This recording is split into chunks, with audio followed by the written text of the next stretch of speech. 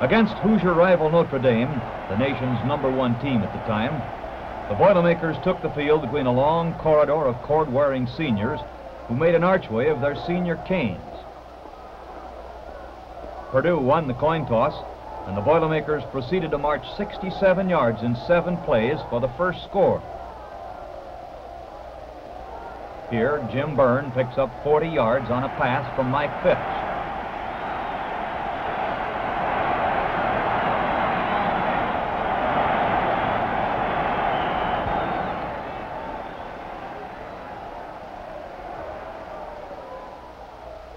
Seconds later, fullback Perry Williams bangs 10 yards for the first score to put Purdue ahead 6-0.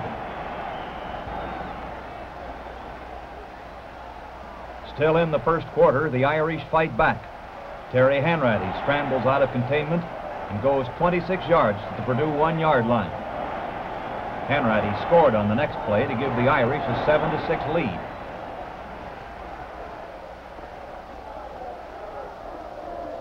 Purdue's second touchdown was set up on this 34-yard pass from Phipps to senior halfback Bob Hurst, which carried to the Notre Dame 3.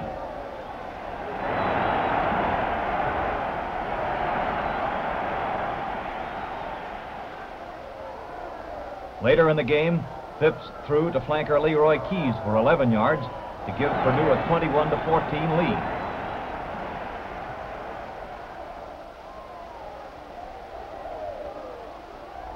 Protecting a lead of 28-21, Purdue's defense put the pressure on Hanratty, and Leroy Keys made the Boilermakers' 4th interception, ending all Irish hope and giving the game to Purdue by a 28-21 count.